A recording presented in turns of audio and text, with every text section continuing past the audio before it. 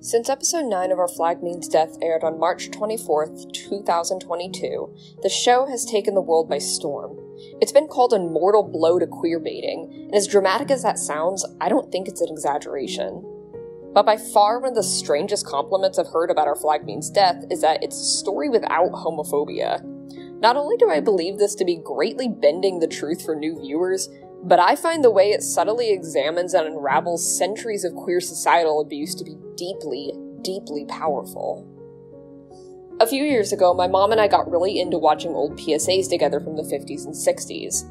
A lot of them surprisingly had pretty sound and practical advice, but some, well, embodied exactly the ideals you'd expect. What Jimmy didn't know was that Ralph was sick, a sickness that was not visible like smallpox, but no less dangerous and contagious, a sickness of the mind.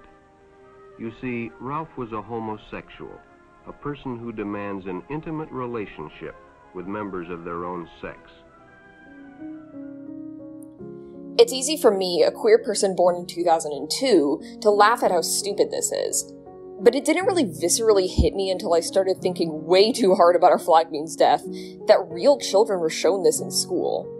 It's not just that straight kids were indoctrinated into fearing us, gay kids were gaslit into fear and disgust for themselves. This rhetoric far from stops there. It permeates deeply in the history of cinema, allowing LGBT characters to only be represented as immoral and deserving of punishment in accordance with the Hays Code. From here we see the advent of queer coding, a neutral term but definitely has sinister history. Queer coding in the old days of the Hays Code was sometimes a genuine attempt at sneaking in representation, but most of the time, it was a wanted poster. Gay men are unholy and dangerous, so we need to watch out for them, and gay men are effeminate, cunning, and easily frightened. Our Flag Means Death doesn't remove these stereotypes. It makes peace with them. Tell me you defile beautiful things isn't speaking directly to the entire generation of gay children forced to sit in school auditoriums and watch videos painting them as dangerous, gross, and corrupting. Chauncey, take it from a man with regrets. Think this through. Oh, shut up. All I've been doing is thinking and drinking and thinking. Do you know what conclusion I've reached? Turn around. Stede Bonnet is not a human. Just breathe. You're a monster. Plague. You defile beautiful things, my dear brother. Your own family. You've even managed to bring history's greatest pirate to ruin. And here you are, unscathed. God's perfect little rich boy. I think you're right. When Chauncey is drunkenly berating Stede, he lists Edward as the final nail in the coffin for why he deserves to die, why he's dangerous enough for his death to be a necessity. After all, he brought the world's greatest pirate to ruin. This, thankfully, because I'm terrible at these, is a perfect segue to Ed's relationship with queer identity. Well, it feels nice to tidy up a little. Can't believe I was living like this. Can you, Iz? Izzy? I'm gonna speak plainly. Wonderful. You know, we share our thoughts on this ship. I should have let the English kill you. This, whatever it is that you've become, is a fate worse than death. Well, I am still Blackbeard, so... No! This is Blackbeard. Not some namby-pamby in a silk gown pining for his boyfriend. Choose your next words wisely, dog. There he is.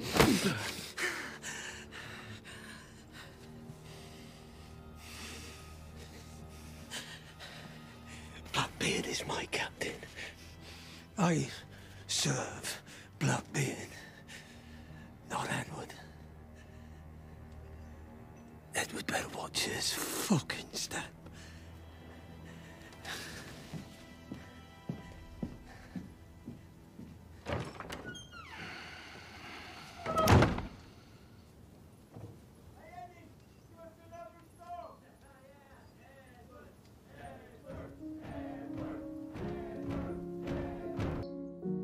I see this as a twin star of sorts to the Chauncey scene, because it too can't really be divorced from queer trauma. You cannot pretend this is not about Ed being openly gay when Izzy insults him in an incredibly pointed way and practically spits the word boyfriend. Yes, I know over half the ship is gay. Fuck, there's like a 90% chance Izzy himself is gay. But that doesn't suddenly make namby-pamby in a silk dressing gown sound anything less than incredibly homophobic. Izzy is ruthlessly forcing Ed to doubt his decision to no longer perform Blackbeard, making him not only feel weak and pathetic, but unable to discern who his real enemies are. When his friends stomp on the deck and call for another song, it's recontextualized into a threat. Edward, better watch his step, is still ringing in his ear and mixing all too well with his friend's supportive shouts, reminding him how horrifyingly unsafe it is to be seen. Steed cannot hide, and he's forever punished for it. Edward can, and he is stuck on that damn stage for the rest of his days or else. By episode 9, Ed is almost literally pleading to just be himself and for that to be okay. He's shouting that shit from the rooftops, he's holding it in a white-knuckle grip in the first half of episode 10. And ultimately, Ed's attempt not only brings him a danger he's never allowed himself to face and therefore can't handle, blame is also placed on Steed for making him this way.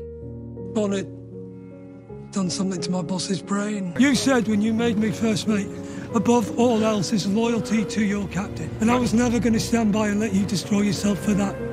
Twat! We've managed to bring history's greatest pirate to ruin. Ed's love for Steed is frequently described in language that suggests impurity and even victimhood. He's seen as someone who's been compelled by Steed to go against his true nature. It's especially fascinating to note the time period in this instance. Gayness in the early 18th century was just barely starting to be considered an identity. It was still widely considered something you did rather than something you are. And if it was something you did, it could be done to someone else. It is actually pretty accurate Izzy's anger towards Ed's closeness to Steed mainly becomes explicit in instances where Ed blurs gender roles. And before we continue, I just want to clarify, I mean like real traditional shit. Stuff most of us now hopefully agree is stupid.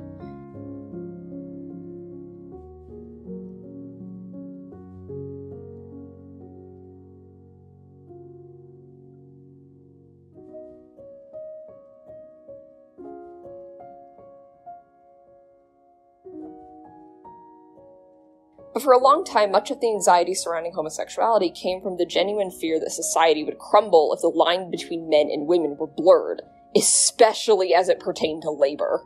Oh no, he's folding things! Because of this, there's a long, ugly history of demonizing specifically effeminate gay men for either just existing or encouraging other men to go against their totally scientifically sound natures. Chauncey and Izzy show disdain for Steed because they believe he's responsible for Ed no longer acting like Blackbeard, like a real pirate, a real man. And Steed, having been shown time and time again he can never be worthwhile to anyone, takes the bait, hook, line, and sinker. But of course, he's wrong. Steed is effeminate, cunning, and easily frightened, and he betters the lives of anyone willing to get close to the real him, not despite these traits, but because of them. He encourages his crew to talk things through, share their feelings openly, and care for one another above violence for the sake of being real pirates. He didn't ruin Blackbeard, he saved Ed.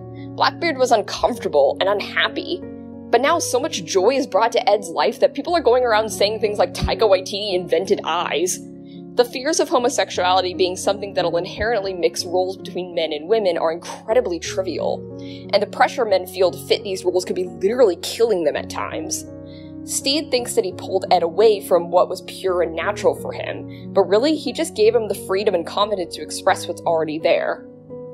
He's folding stuff, and that's okay. I think it makes perfect sense Steed didn't understand his feelings for Ed as love and ran away.